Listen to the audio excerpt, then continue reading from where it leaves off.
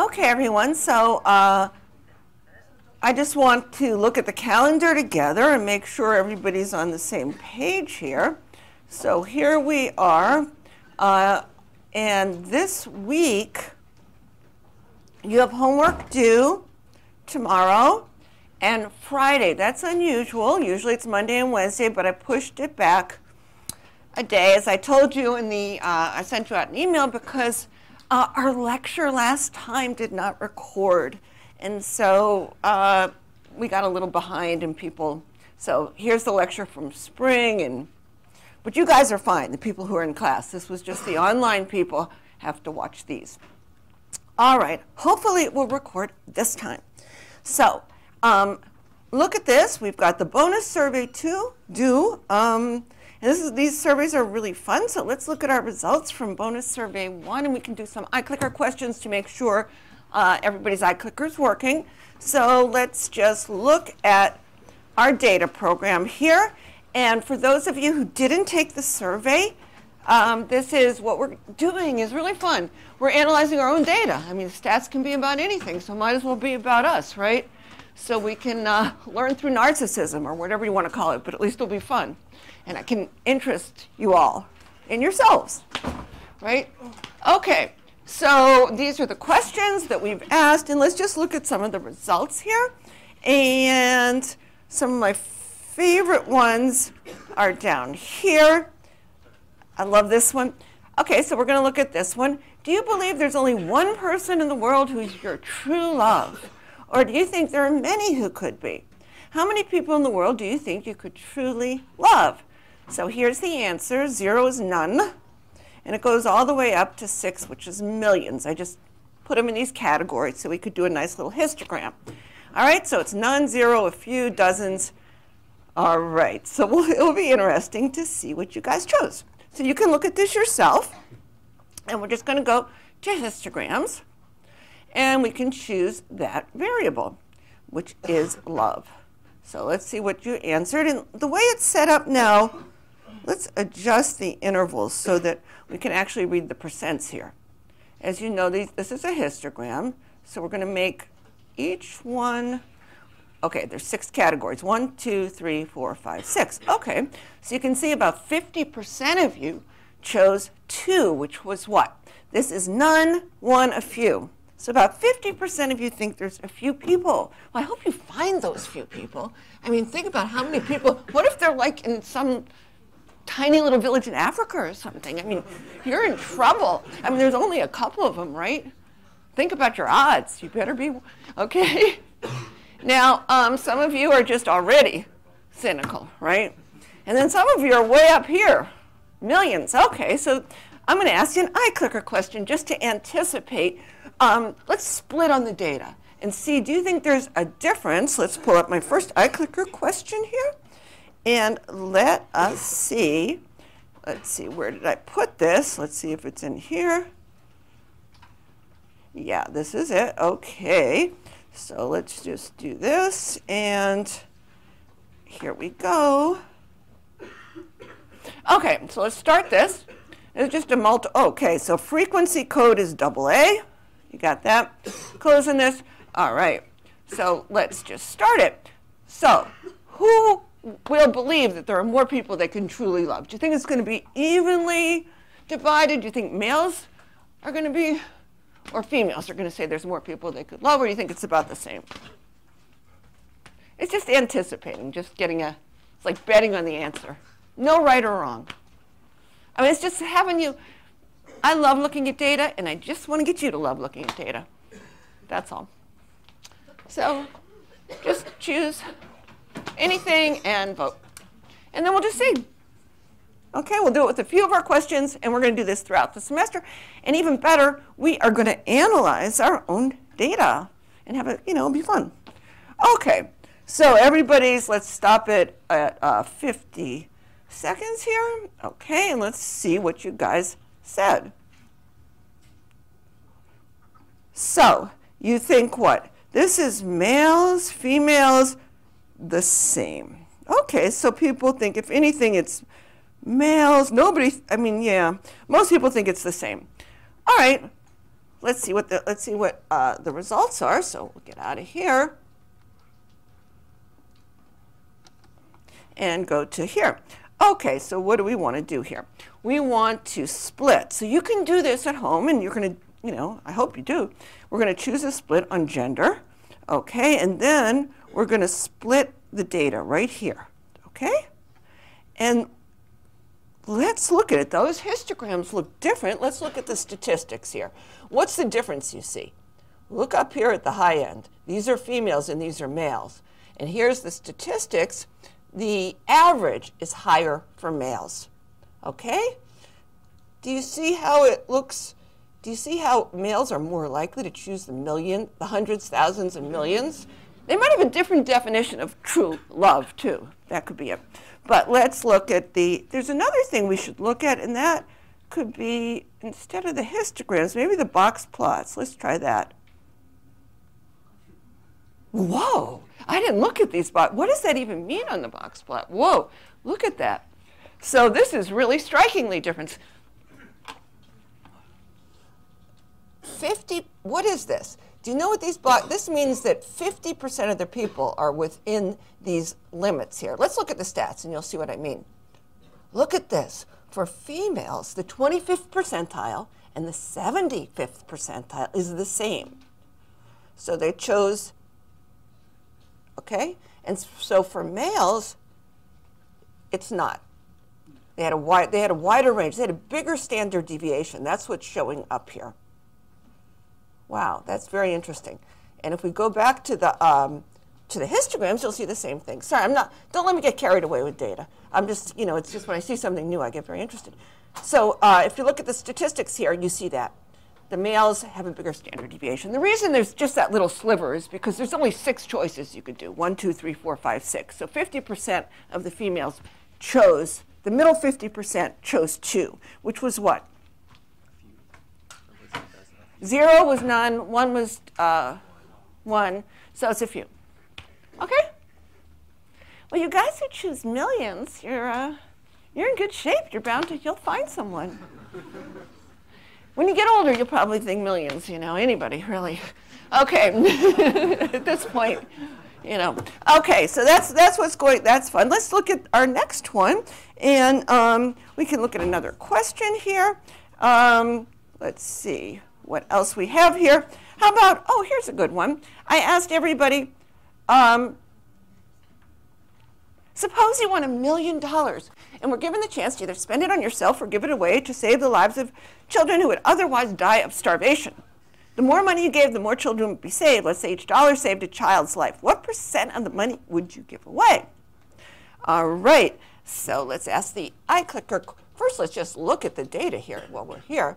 So we're going to go to histograms, and let's look at, we're going to get rid of the split, and let's look at charity and see what happens. And let's see, how many intervals do we want to? People could answer anything, I guess. So let's just, you see these spikes? They like to answer round numbers. So this is 0, 10, 20, 30, 40, 50, 60, 70, 80, 90, and 100. Whoa, some of you are very generous. You'd give away 100? That's phenomenal. I guess, you know, if the children were right in front of you, it would be hard to say, oh, well, you're going to die. But some of the people are saying 0? 0? Are you serious? Okay. So here's our data. Here's our stats. And let's just do the same thing again. The median's 50. Average is 40. Okay. 289 of you, this is your data, answered this question. All right, so let's pull up our iClicker question, and let's go for this one, and that is charity. So men are more, have more in, what do you want to say, more generous in love? Who's more generous with their money? Let's find out. So vote. Oh, sorry, guys. I got to start it.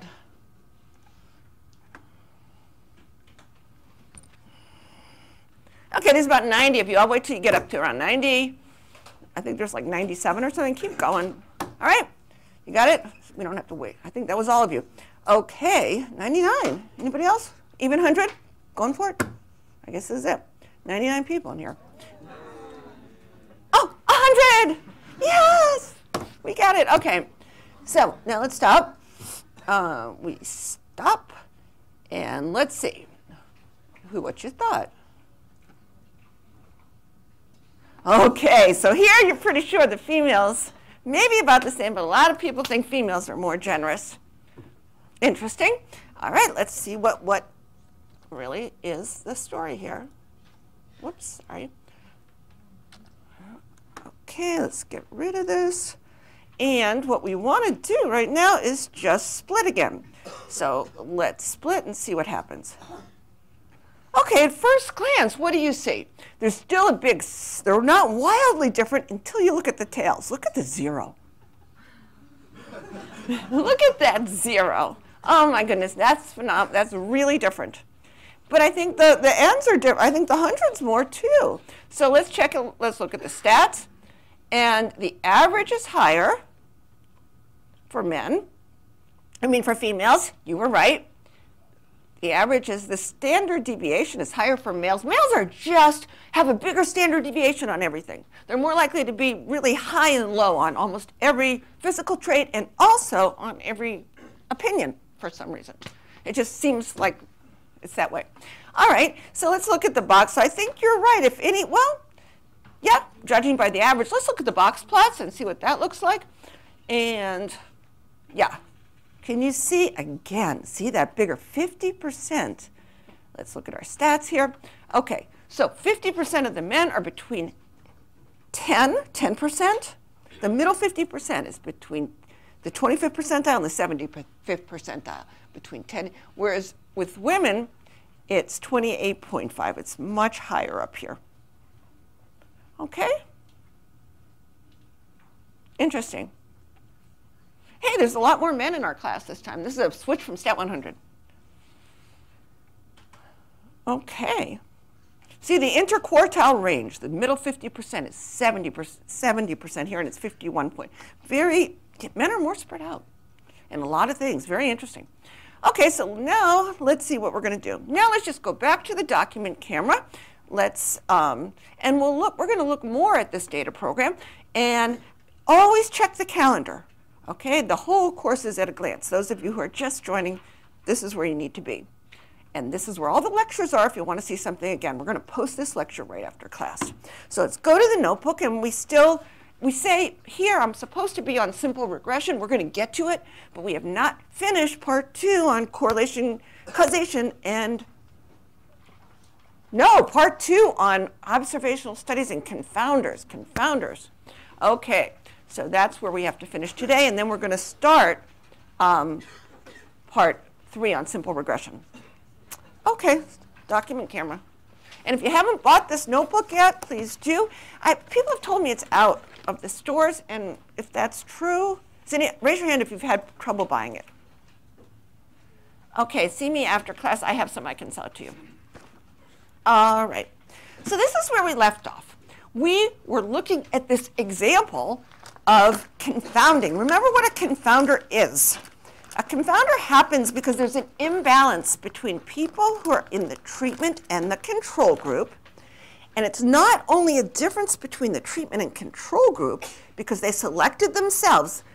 Remember, we're talking about non-randomized experiments. When people divide themselves up and their systems, either the researcher divides them up non-randomly, or they choose themselves, or fate, or whatever. But anyway, there's a systematic differences, okay? A confounder is a difference between the treatment group and the control. In this case, we saw in observational data that lighters, people who carry lighters get more lung cancer. So if we didn't know better, we'd think, do lighters cause lung cancer, right? And if so, how? We said, well, maybe if lighters cause lung cancer, and we looked through all these, we thought, oh, perhaps it's the lighter fluid doing it. Perhaps it's fumes, carcinogenic fumes, that when they flick that lighter or flick their Bic, do they even still have those Bics? That was my day. Anyway, when they do that, the fumes are released, and they breathe that in, and that could be a causal link. Think not casual. Some people say casual. Don't think that. I mean, you just read it that way wrong. Causal is important to say because it's a causation link. It will help you remember what it is, a causation link. It's if lighters really did it, this would be how. And that's what we said was the causal link, perhaps inhaling, okay? But what if it's something else? That lighters is really just a marker for some other thing that's really leading to both the lung cancer and the lighters. Okay, and we thought cigarettes, right? Cigarettes is pretty the obvious one. People who smoke cigarettes have a higher rate of lung cancer, right? Cigarettes cause lung cancer. And they're also, people who smoke cigarettes are more likely, it's going to lead them to buy lighters. So why is this important? It's really important because when you see the data, you're going to see this correlation. You're not going to be able to tell which situation this is. You'll see a correlation, and we have to figure out what it's important because do you want to tell people to quit if we're in this situation? We tell them, hey, stop carrying your lighters, switch to matches, do something, it'll help you, and you'll lower your lung cancer. Whereas if you're in this situation, you tell them to quit carrying the lighters, it makes no difference. Their lung cancer rate won't go down. So it's very important to get a causation if you care about affecting change. If you just care about making a prediction to see, oh, somebody with a lighter, they're likely to get lung cancer. But if you want to know what's causing what, this is very important. All right? And then people say there's a lot of, this is the most common trap everybody falls into when thinking about observational data. They think there's many, many, many causes of the response. In this case, the response is lung cancer, right? This is the response. There's many, many causes, many, many causes. And they think confounders are just another cause. Like some people, like genetics, for example. People will say, well, there's lots of causes of lung cancer. It's not necessarily cigarettes or anything. Genetics. That's true. There are lots of causes of lung cancer. But remember what we're trying to do here. We are trying to figure out if there's any connection between lighters and lung cancer, between the treatment and the response, right? So a confounder is a difference between those who carry lighters and those who don't, a systematic difference, besides the fact they carry lighters, right? That could be causing the response. So it has to be connected to both of them. You have to be able to draw an arrow from the confounder to both of them. And genetics is not one because it has nothing to do with lighters. People, yes. What does it have to do with lighters? Is it the same gene that causes people to get lung cancer going to cause them to carry lighters? It's ludicrous. So it doesn't explain why we see that connection. And same with radon. Radon does raise one's exposure. Exposure to radon raises one's risk for lung cancer. But it's not either a confounder or causal link because it's not linked, because it's not connected to the lighters. Does that make sense to everyone? All right, so I'm going to just ask you an eye-clicker on what we just talked about. And the last thing I want you to do is get worried about, oh, do I get it right or wrong? Because that will just destroy your fun and your thinking about this. You're just getting participation grades, but it will help you. You'll see the same questions on the exams. It will really help you if you think about it. So let's just quickly go to the PC here, and let's just pull up the iClickers again. And okay, questions. And I think these were back here. We did some of these. Let's just do this. This is what we did last time. Let's see what else we have here. We did this, we did this, we did this, we did this. Okay, let's try this one. I'll start it. Which of the following are possible confounders? This could be a good question for an exam. Something like this. Okay, and just, I just want you to think about it some, but don't get nervous at all. Because I'm not marking these right or wrong. You're just participation.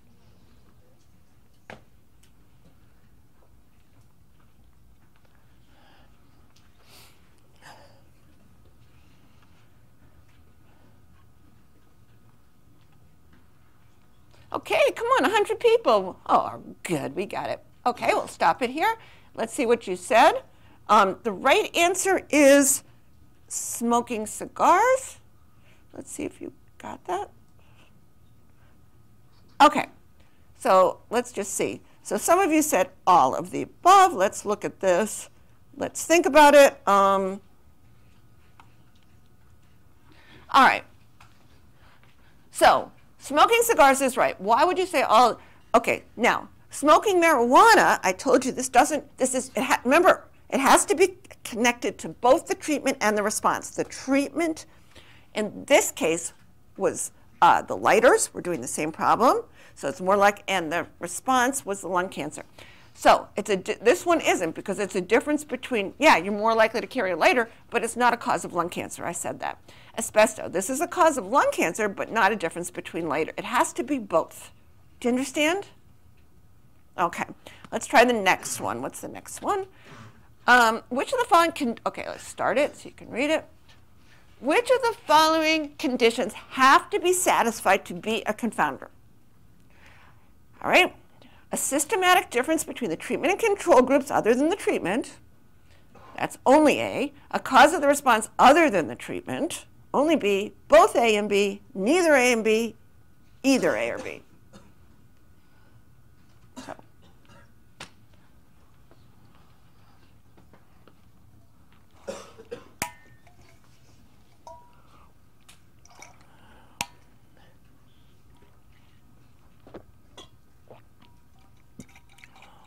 I'm going to wait for your 100, so don't hold the class up.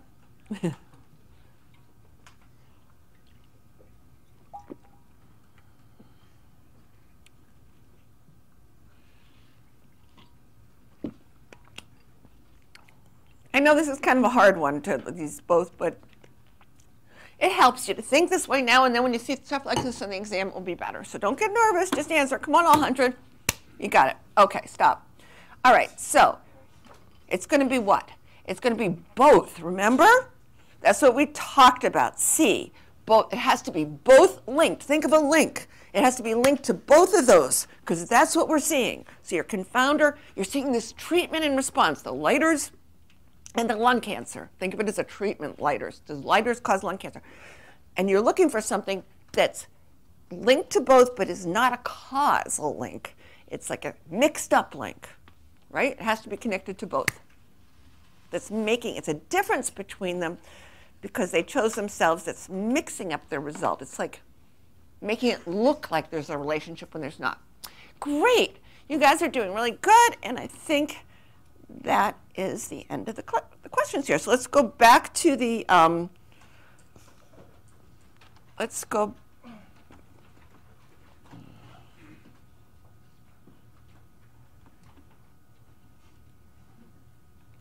okay, so must be both to explain why the treatment appears to cause the response when it doesn't. That's the idea. Okay. Oh, here's another one. We might as well do one more. This is a good one. Okay, one more, and then we'll be done with this part. Which of the following studies don't have confounders?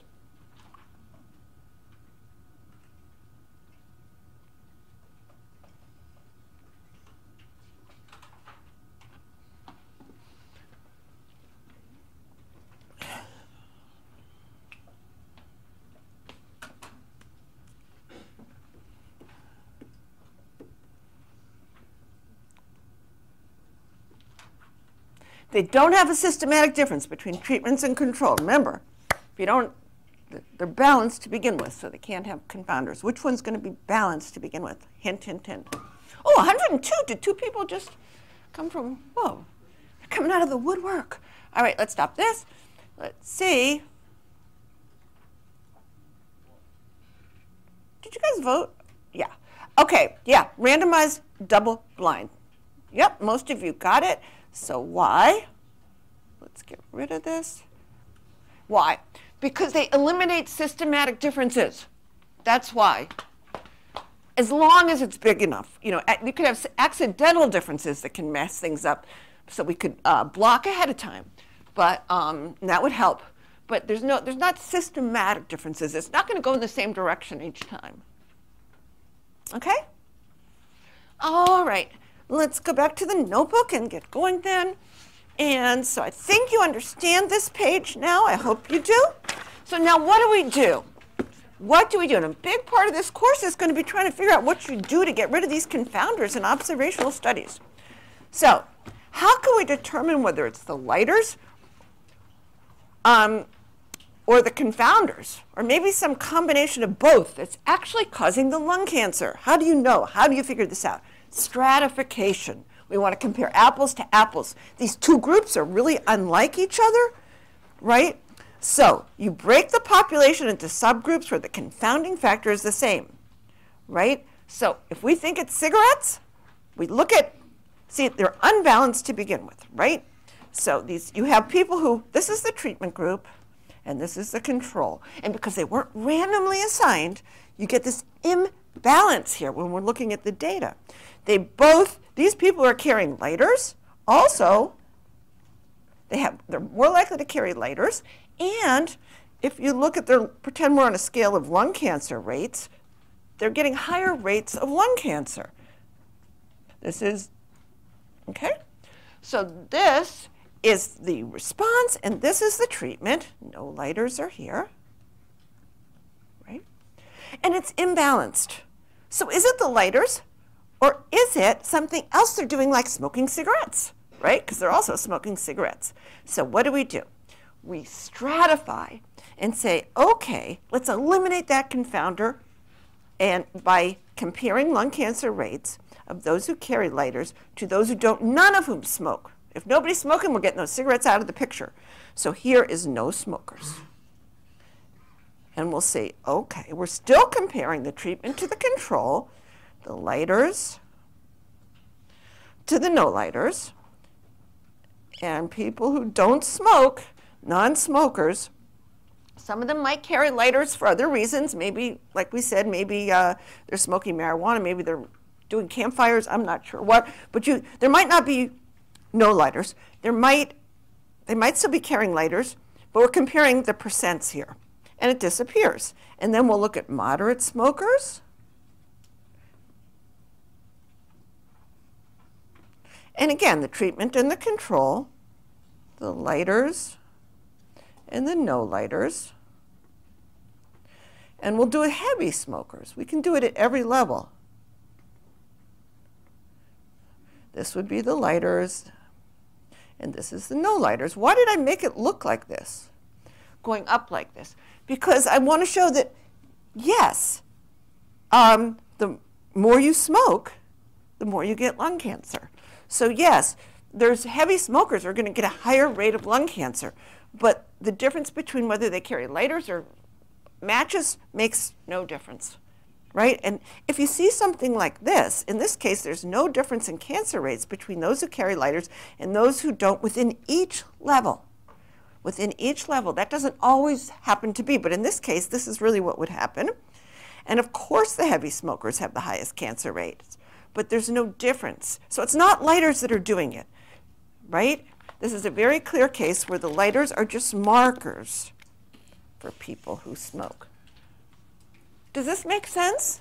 Now, what would happen if we tried something else, let's say, let's say it still stayed like this, like that, the same way? That would mean that wasn't a confounder. We have to look for other confounders.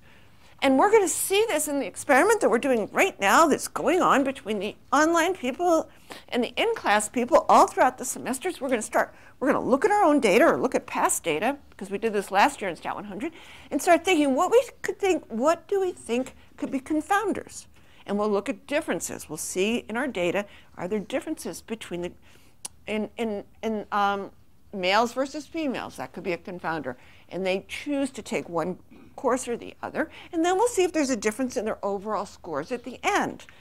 You know, when we break it, when we just look among girls, for example, who choose online versus in person. And we'll see if it looks like this, or if it's not a confounder. And this is a really important process of figuring out what's going on. And then we're also, we're also going to be building regression models.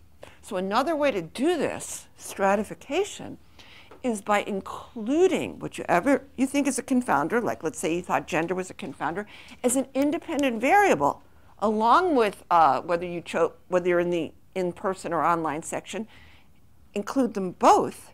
And that is another way to stratify through modeling, and we'll see how they compare.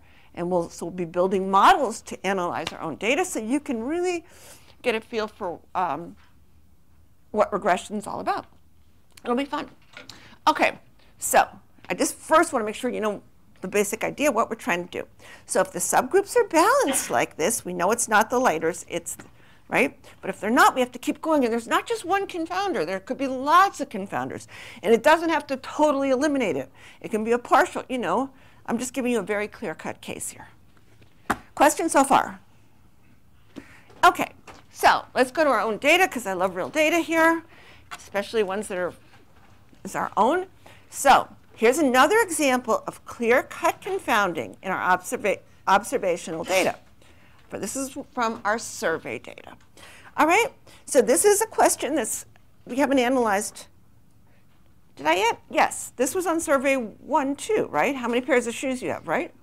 Did you already answer this question? OK, so this is from a past semester, and it says shoe size and number of pairs of shoes owned. Our survey data shows a negative correlation. This isn't this semester's survey data.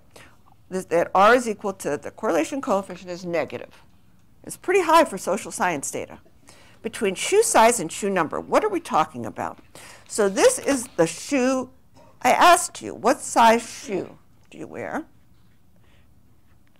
I should have had you measure the shoe, but it's OK. Shoe size, and what's this? How many pairs of shoes do you own is here. So this is the number of pairs of shoes you own. And we see this negative correlation. So what does this mean? Our survey data shows what? That the bigger the shoe size, the fewer pairs of shoes owned. So this is interesting data here. Does that mean that having a bigger shoe size causes people to have fewer shoes? Is there something? If so, how? Or could there be some other difference between those who have bigger feet, besides the shoe size, right, besides the treatment, that could be the underlying reason? So in other words, the big feet are just a marker for the real cause of why they own more shoes or less shoes. So the treatment, we could think of it as big or small feet, foot size, and this, why don't we just say big feet here, this big feet is leading to less shoes. And you might say, why? If this were true, why would people have bigger feet buy less shoes? And you might think, oh, maybe they're less available, or maybe they cost more. If they sell shoes by how much leather goes into them, the bigger the shoe, the more it costs. So, I mean, could be all sorts of reasons, and that would be a causal link. Actually, we could say they're less available. That would be a causal link. Or there could be a confounder, something else, like a lurking variable, a mystery, a third variable that's both leading to bigger feet, it both causes bigger feet and causes people to buy less shoes. So what you're looking for here is a difference between people who have big feet and small feet. That's the treatment and the control. You can pretend it's that. A difference between them that also would cause them to buy more or less shoes. And what is that? What could be a difference between the two groups? Anybody want to say what could be going here? Say what? I'm sorry, I couldn't hear what you said. What did you say? Closet space. OK, so people with big feet, because the shoes are so big, they can't fit in the closet. Now, like you're a clown. If you were a clown, you'd have to have a pretty big, you can't fit them in, you can only get a few shoes. So that would be here. Wouldn't that be a causal link? My feet are so big, I can't fit them in the closet, so I'm going to buy less shoes. So the closet space, I love it. For those clowns in Stat 100, you might have, or Stat 200, closet space. Could be a causal link. Yeah, in the back. Gender. Say again? Gender. So gender how? So you're saying gender. So you're saying males, there's more males with big feet. There's more females with small feet. Now, are you implying that women buy more shoes? What a sexist remark. I'm just joking. You should see my closet. Oh my gosh, my husband thinks I'm insane. I have like more than, I won't tell you. Lots of shoes. I mean, they're in the attic, they're everywhere. Okay, yeah, so let's just see if it works. So males, being a male does cause you to have bigger feet. Which comes first? First you're male, then you get big feet. When you're like that little sperm in there, I don't think there's much, that random sperm, it's that random egg, you know. Okay, so this came first, causes the bigger feet. And I think it also, in this culture at least, causes men to buy less shoes. That's culture dependent, but it certainly, this happens first, and then you see the less shoes. So, yeah. So what do we do? Let's check out this data. Let us check out this data. First, what we could do, let's turn the page. Maybe we should do this, and then we can look at this data and see what happens when we stratify. But first, let's just look at it here. All right. So now, how can we determine if it's the size of one's feet or gender, or maybe some combination of both, that's the underlying cause of the number of shoes? Remember, what did we say? We said gender was the confounder. So what do you want to do? You want to get rid of that confounder. It's mixing things up, because the people with the little feet, this is the little feet, the small feet, and they're also female. I mean, they're female, and the people with the big feet are more likely to be male. And then we also have this number of shoes here. That's our response. That's our treatment. And, you know, the difference between there. And they're also, it's getting confounded. The confounder is gender. Female and male. So we want to get rid of this confounder. So how do we get rid of it? We want to get rid of that confounder. So here's what it says. Stratify the population into subgroups where the confounding factor is the same. It's confusing. It's mixing us up. It's imbalance, making our scales all imbalanced. Get rid of it. That's the idea. You want to eliminate these confounders. So what do? You compare, you take two, you look just at the males alone and just at the females alone. And so these are just the males. They don't have many shoes. I'm exaggerating. They're way down here. But I want to see, and just the females. Now we have stratified. We've stratified into two different groups along the confounding factor of gender. And now, if the difference disappears, what difference do I mean? The difference between, you know, men who have small feet.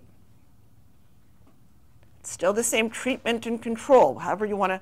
It's sort of arbitrary. There's two different. It's arbitrary which one you call treatment and which one you call control. Just these are two. We're comparing these two. So now we have small feet and big feet. And here we have small feet and big feet.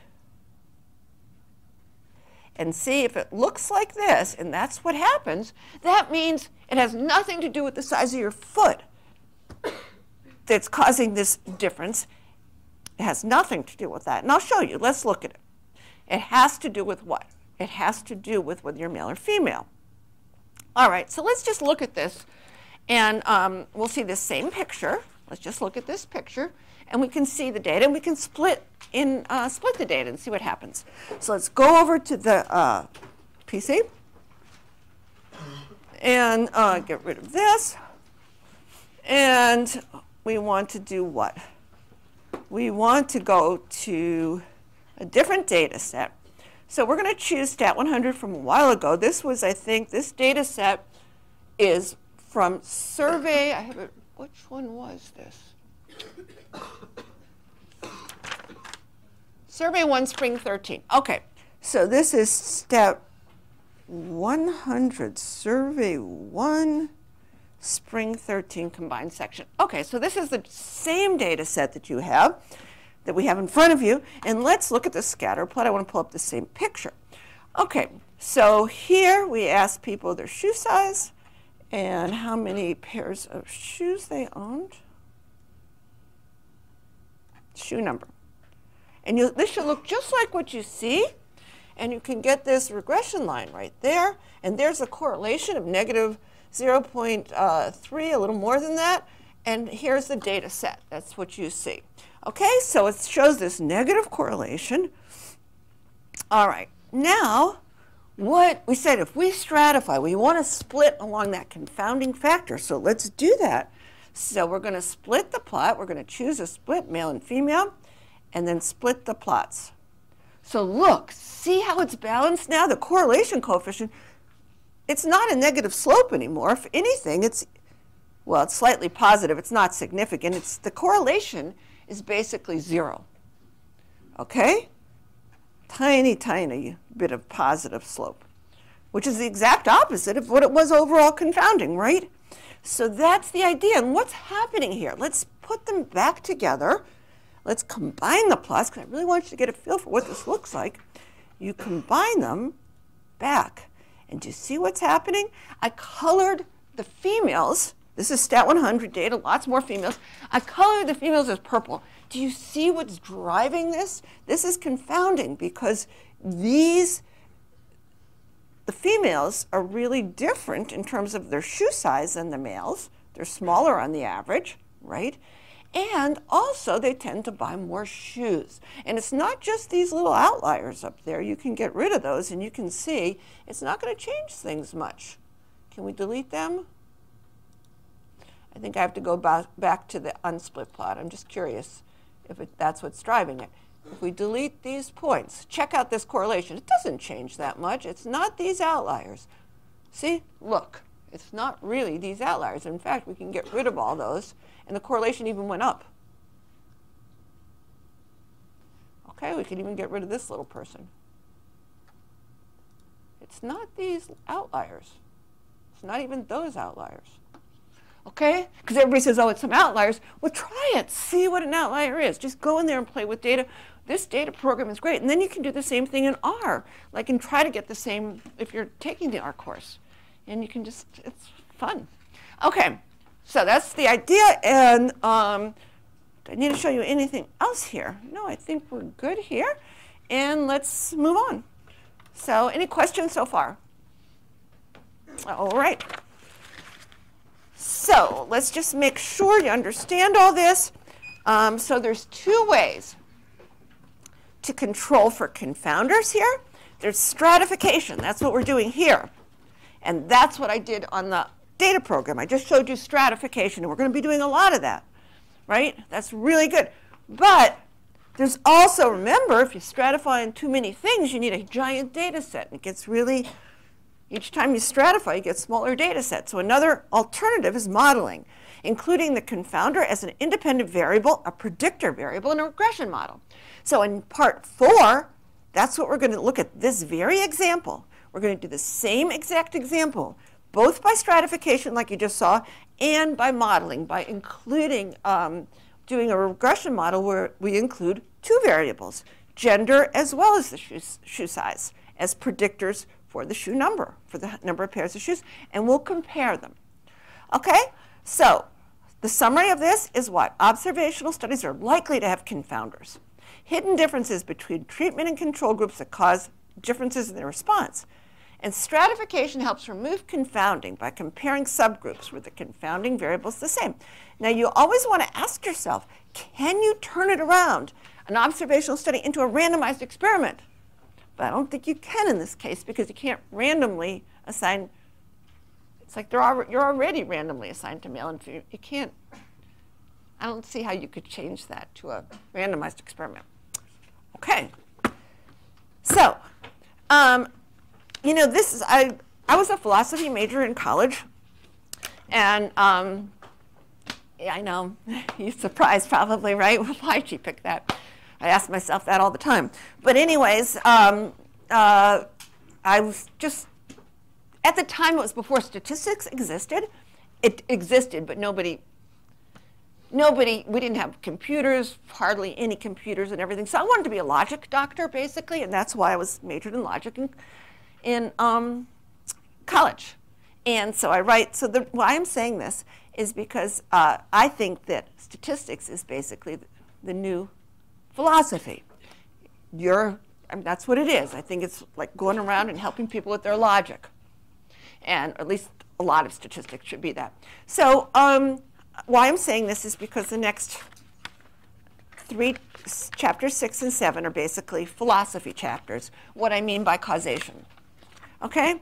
And I just don't want to spend too much time on this because I know that it's probably not the right forum to discuss this. It would probably do better in a little section. I just want to and I hope everybody reads this, but I just want to alert you to a few things, okay? And that's all. So when we look at data, we do one or both of two very different things, okay? And one of them is prediction, and the other is finding causes, okay? So, I mean, and they're just different, all right? So prediction, we want to know what to expect so we can respond best, you know? In medicine, for example, a patient might want to know whether her symptoms and test results indicate that she has a disease and what the prognosis is, even if nothing can be done about it, right? But lots of times we do want to find causes. We want to know not just what to expect, but why do we want to find a cause? We want to know what causes are because we want to be able to change the outcome. And that's different. Sometimes it's even, okay, so in medicine, we want to know what effects some treatment will have. So you might prescribe radiation as a treatment for cancer because you have evidence that radiation therapy causes more cures than deaths. You do this even though radiation therapy is statistically associated with cancer deaths because healthy people aren't treated. So even though it looks like there's an association between getting radiation and getting death, you're still using this because you know that it's going to cause the cancer to go away. You may choose an action that will save you some money, even though it's negatively correlated with wealth. Buying a car is negatively correlated. You may decide not to buy a car because that will save you money, even though car ownership is positively correlated with death, right? I mean, having a Rolls Royce is associated with being rich, but that doesn't mean I should go out and buy a Rolls Royce and you'll get rich, right?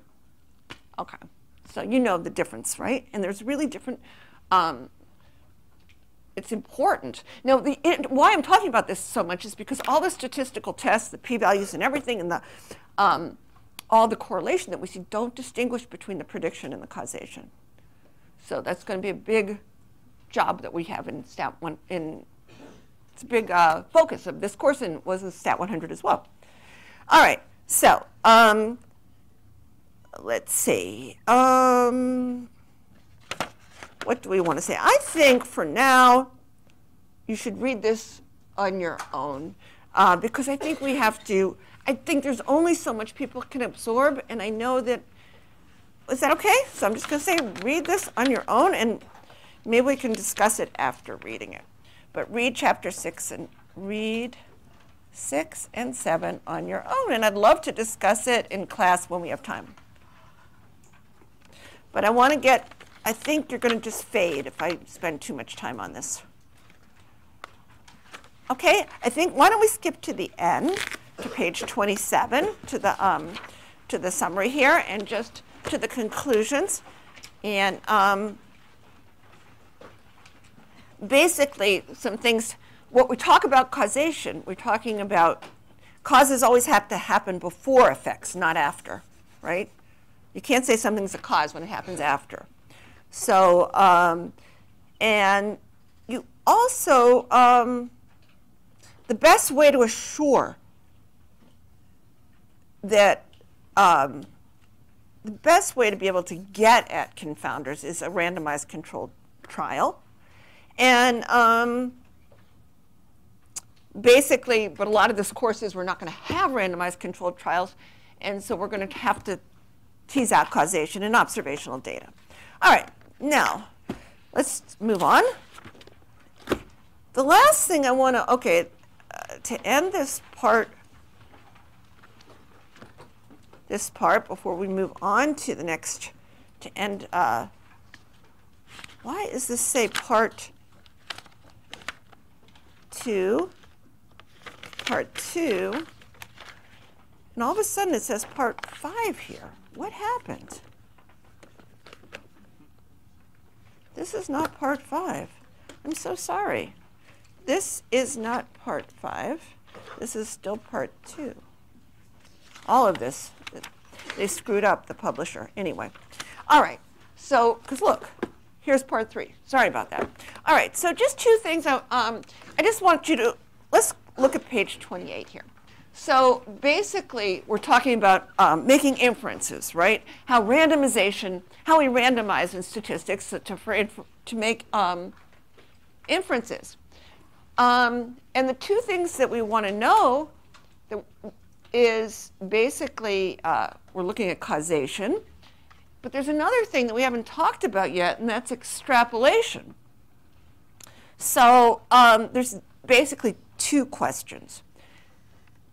If you see a relationship between A and B, does one cause the other? Meaning, does changing one change the other? This is what we've been focusing on. And this right here, this causation, is you get at that by how you assign to treatment and control. This is how you get at causation, by random assignment. But there's another question, and that's extrapolation. So if you see a relation between A and B, would the relation hold up if you looked at a broader population? We really haven't discussed that. That is how the subjects are chosen for the experiment. If they're randomly sampled from a larger population. So this extrapolation,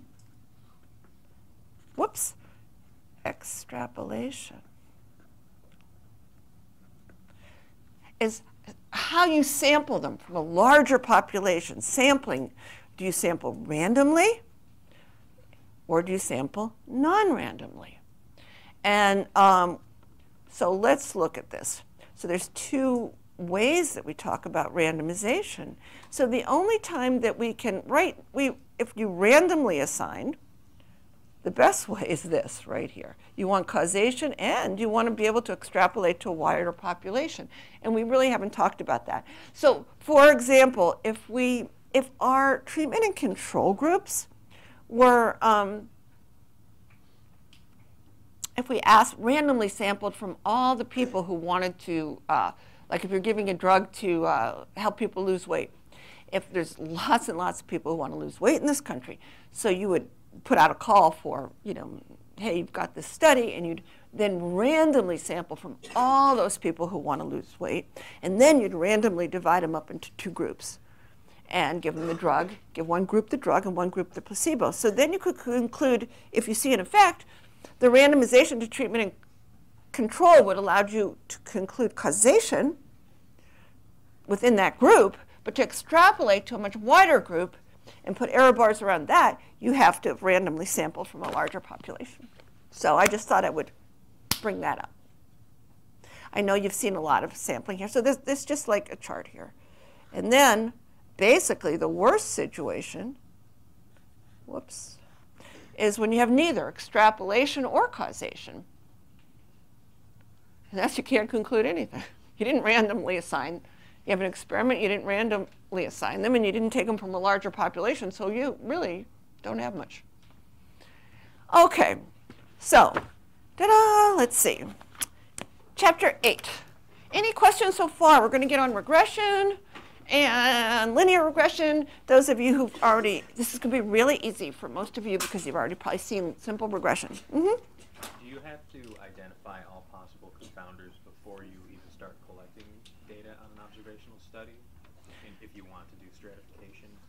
Okay, so do you have to, good question. He said, do I have to, like you have to state your null and alternative hypothesis before you look at the data. So he's asking, do you have to say what you think are going to be the confounders before you look at the data? Otherwise, you could look at the data and just cherry pick your thinking, whatever whatever confounders you want. Usually, you really should think about it ahead of time and predict what you think are going to be the confounders. That's an excellent question. And like, for example, right now in the experiment that's going on with you guys, I have a few hypotheses, and one of them is that non-native speakers will do better online because they can watch it over and over and over again, that self-supporting students will do better online because they have a schedule where they can't come to class, they have to work. And then I think that people who maybe are more socially, get more energy by interaction with others, or more social people, more party type, somehow some measure of social will actually might do better in person because they'll have the energy of, I mean, I have these different theories. And that's a very good question, excellent question. Basically, if you really want to solve problems in the real world, you have to know something about the situation ahead of time. And after years of teaching and thinking about this all the time, I'm hoping I can get at this. So yes, I do. Then you look at the data, and you also get more ideas for the next time, for future data, and so forth. And you can look at it, and if you see dramatic changes, excellent question. Any other questions? I should show you where our data is so far, preliminary data from last semester, but that's another story. Okay. Okay, so here we go. Let's look at this. Now, you've all seen scatter plots, right? And you've all seen these crazy scatter plots probably where they have crazy associations. So let's look at this one. This chapter is just about simple linear regression. That means one x variable predicting one y. So you just have an xy, very nice graph you can draw, a very simple graph. You don't have to go into 3D or anything. So the independent variable is usually the x. The one on the x is usually thought to predict the one on the y. Now, scatter plots only show whether or not there may be an association between two variables. They don't tell you whether or not that's causal relationship. So I sort of thought of like these 4 types of associations that people look at. And one of them, that's very common now on websites, is this completely accidental, coincidental association that's a result of these big data searches and cherry-picking variables that form a similar pattern. You never saw this before, but they're very popular now. You'll see them on lots of different sites. And this is one I got from a funny site by a guy named Tyler Viggins called Spurious Correlations. You should look it up, it's funny. But anyway, I got it from here. And look what this is. This is the number of people who died by becoming entangled in their bed sheets and total revenue generated by skiing facilities. And they happen to have the same. Which one is which? I can't even remember. It's like, I mean, they look almost identical, right? These curves, even the little perturbations here are the same. So he does this giant computer search and finds them. And so they're hilarious, and the guy's really funny. He has a lot of them on his site. But this is really not the kind of correlations that people get confused about. In fact, we never even knew about these because you're not going to ever see them unless you do a computer search and cherry pick for them. All right, so those aren't really, that's at one extreme. So we're not really concerned with those. Those aren't things that people mislead people because they don't even know about them without you going to trouble to find them. But then there's things that are like these other examples that are clear confounding, where and everybody knows they're bogus. So like the lighters and they're good examples to teach from. Like the lighters and the lung cancer. You knew it wasn't the lighters causing the lung cancer, right? Another very common teaching example, the way I learned statistics, when I first learned statistics, was between drowning, the number of deaths by drowning, and ice cream sales. I knew it wasn't ice cream causing drowning, but they're good illustrations, iconic examples. So for example, I don't know if you haven't seen this one yet, it looks like, all right, so people will show you data, and they'll look at, here is ice cream, or the amount of ice cream people eat, or ice cream sales, however you see it. And then on this axis will be the number of deaths caused by drowning.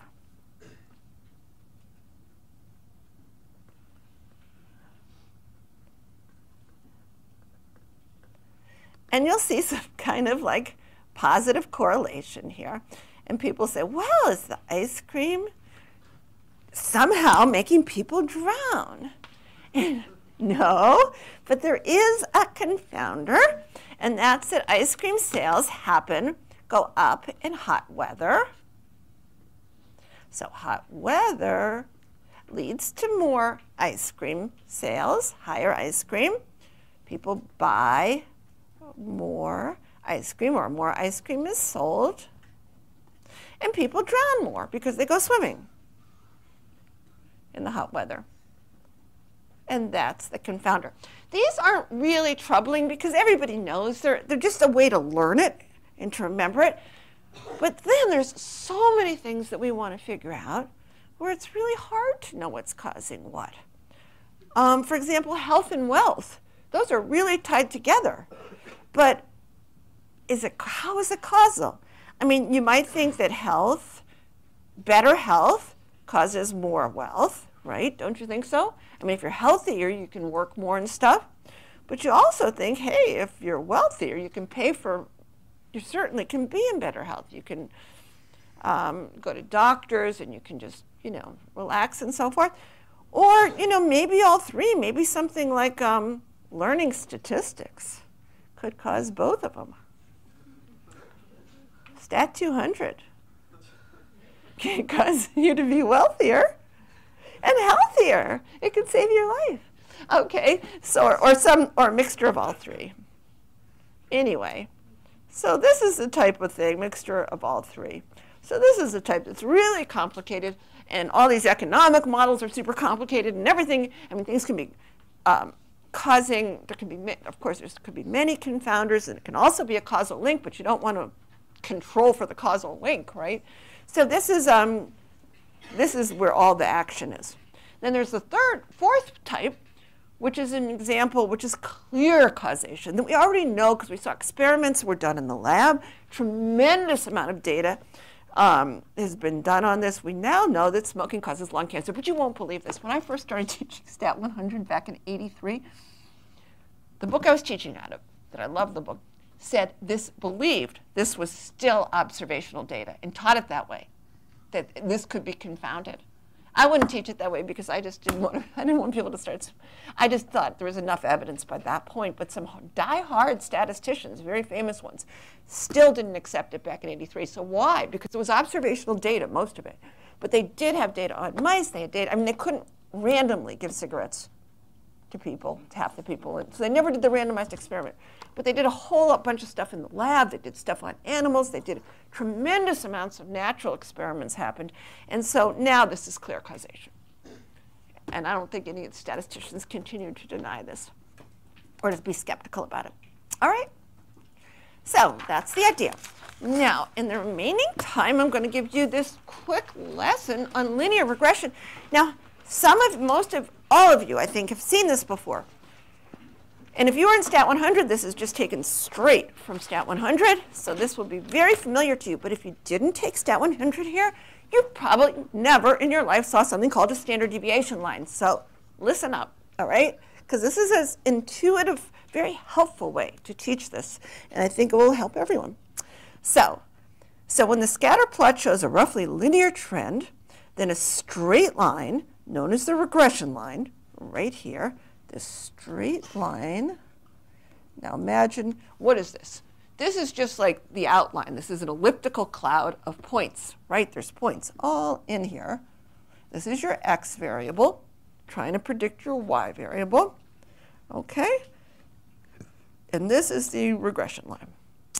Then there's something else that I bet you never saw if you weren't in Stat 100, and this is called the standard deviation line. Okay, so this is the standard deviation line, and this is the regression line, or the least squares line, you might have known. All right. Now, and this right here where they cross is the point of averages. So let's read this. Okay, so when the scatter plot shows a roughly linear trend, like not a curvy linear, but a sort of roughly linear, then a straight line can be fitted through the data to describe that trend by estimating the mean value of y at each value of x. It's called the regression line. It's also called the least squares line because it's the line that minimizes the sum of the squared residuals, the vertical distances. You're making a prediction, you have these errors above and below, and it's the line that minimizes it. Now, a scatter plot can be summarized by 5 statistics: the average of the x, the average of the y, the spread of the x, and the spread of the y. That tells you what box it's in. But R, the correlation coefficient, tells you the pattern, the linear pattern inside it. And so here's an idealized scatter plot. And here is the slope of the regression line can be figured as R times SDY divided by SDX. Let's highlight this because you will not be given this. You need to know this. All right. Now, let's think about this, all right? So what this is telling you, a nice way to think about it, is, and we'll look at our regular data to help you with this. Okay, so think about this. Here's the average y, goes like right, is a horizontal line. If there was no correlation, you'd have this like just line right through the average. Okay, so that's the average of y right there. All right, now,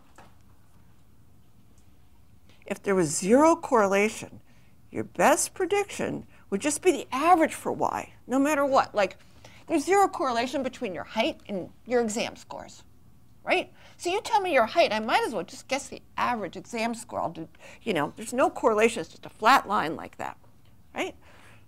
But now, of course, your homework scores and your exam scores are probably correlated, so then it's going to look more like this. Now, if they were perfectly correlated, then every single person would be on this SD line. And what does that even mean? It means it'd be equal standard deviations away from the average in both variables. Think about it. Often your x and your y aren't even in the same units. Let's say this is height predicting weight. So what does it mean if there was a perfect correlation? Perfect correlation means I could perfectly predict one from the other. So if you told me your height, I wouldn't even have to look at you and I could tell the weight. So, but they're in different units. What it means to have a perfect correlation is, to me, at least to have a perfect correlation, means you have the exact same z-scores. Exact same z-scores.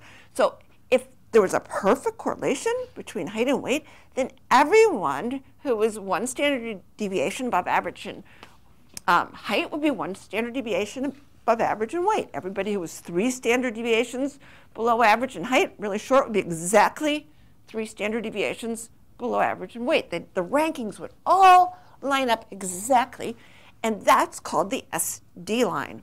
It's the line when you have a perfect correlation.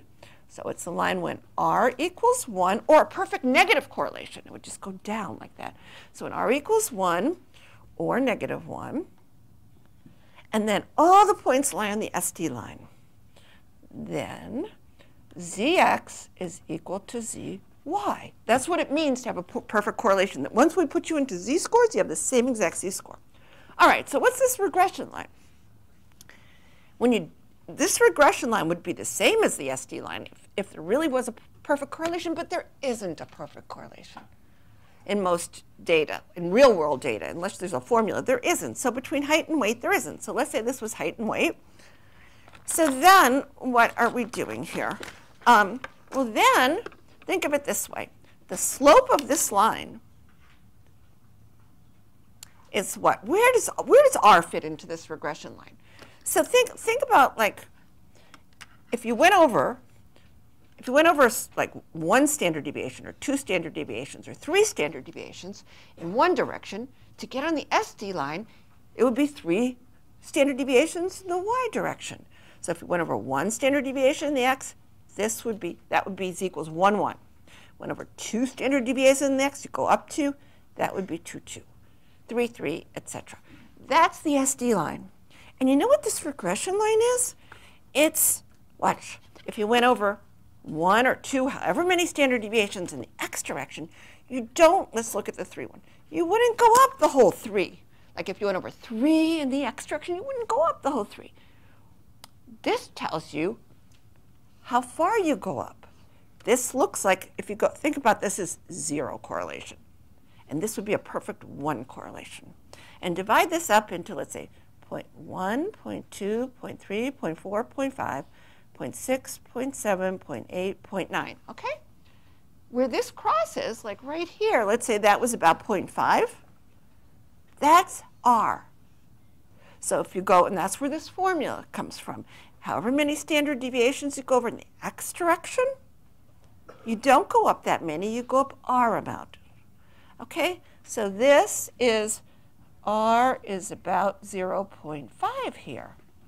Now imagine if we had a regression line that was way down here. Let's say it was right, then R would be about 0.2. Or if it was way steep, it was almost the same, then R would be 0.9. So that's a good way to think about what it's, and if, does this make sense? All right, so now the typical error around the regression line is given by this formula. Okay, now this one I'm going to put on the first exam. If you want to see what is on the first exam, the formulas you get, you just go here to your practice exam, and you'll see I'm giving you that one, okay? Right there. So these two formulas. So now you don't have to memorize this, although I think it's a good thing to memorize, and probably if you're in Stat 100, you've already have memorized it. But the typical error around the regression line is related to the standard deviation of y and to the correlation coefficient. It's known as the root mean square error. And if you square it, it's known as the mean square error. It's going to be the mean square error and R squared, or key statistics in something called ANOVA, analysis of variance, which we're going to be doing a huge amount of in this class. So R squared is the proportion of the variation of the y's explained by the regression model, and 1 minus R squared is the portion that's left in the scatter. Don't worry if you don't understand this yet. We're going to be talking about this a lot. But this, let me explain this piece of it right here. And then let me just explain this. All right? And explain, just looking at that formula. I'm not going to prove it for you here. I just want to give you an intuition. All right? Just an intuition. So you'll see how it works at the extreme cases. So let's think when R is equal to plus or minus 1. What happens? Put a 1 in here, right? Plus or minus 1, and you'll get 1 minus 1, right? 0. So when there's a perfect correlation, this is telling us that the standard deviation of the errors, and remember what that is, that's the typical distance off this regression line. Well, it's like the typical distance these points are off. If there's a lot of error, it's the spread of the errors. The more error there is, you know, the higher your standard deviation of the error. If everything's perfectly on the line, you have no error. And that's what, let's draw the picture. If there's a perfect positive correlation, let's just go in this one. That means every single point, it slopes up. A perfect negative one would be every single one. There's a perfect prediction. Every point is on a line. It can be perfectly predicted. And the standard deviation would be 0. And that's what this formula gives you. Correct? So that checks out. That's R equals 1. And this is R equals negative 1. All right, I'm just looking at the extreme cases just to give you some intuition. Now, what about, what's the other extreme? How about when there's no correlation, when R equals 0? What does, let's just concentrate here in this first quadrant here, where we think, let's just, R equals 0 means what? Means it doesn't matter, this is your X, and this is your Y. There's no correlation, right? No matter if you're low, like this is height and GPA. So my best prediction would just be what? The average Y. Why would I predict anything else? Because so this is the average Y right here. I just do a flat line. Now think about it. When R equals 0, we put 0 inside here, and we get what? It leads to that the standard deviation of the errors is equal to what? Put a 0 in there, and what do you get? For R, you get 1 times SDY. So that's equal to SDY. Isn't that true? Is that true? Okay. Does that make sense? Is the spread around the regression line right here equal to the standard deviation of y? Yes, it is. That's what the definition is. It's the standard deviation is the deviations around the average. And when r is equal to 0, our regression line is just y equals the average of x. No matter what, excuse me. It's that no matter what x is, y, the regression line is just the average of y. Y equals the average. Y equals the average, no matter what x is. And that makes sense too. The spread around it would just be the standard deviation of the y. So I think that's it.